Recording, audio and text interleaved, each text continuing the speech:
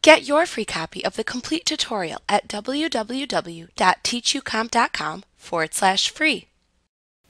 The title bar in Word is the bar that runs across the top of the entire application window. The name of the document on which you are working appears here. In Word for Office 365, the Microsoft search bar may also appear here. At the right end of the title bar is a button group. There are 4 buttons in this button group. They are from left to right: Ribbon Display Options, Minimize, Maximize or Restore Down, and Close. Clicking the Ribbon Display Options button shows you options for changing the ribbon's display in a drop-down menu. You can click the choice of ribbon display you prefer in this drop-down menu to set its appearance. Clicking the Minimize button sends the application window down to the Windows taskbar. You can view it again later by clicking its entry within the Windows taskbar.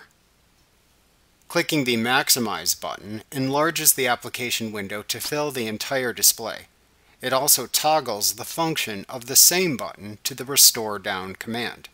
Clicking the Restore Down button changes the size of the window, letting you size and position it on screen by using your mouse. When you click the Restore Down button, it then toggles back into the Maximize button. Clicking the Close button closes the Word application.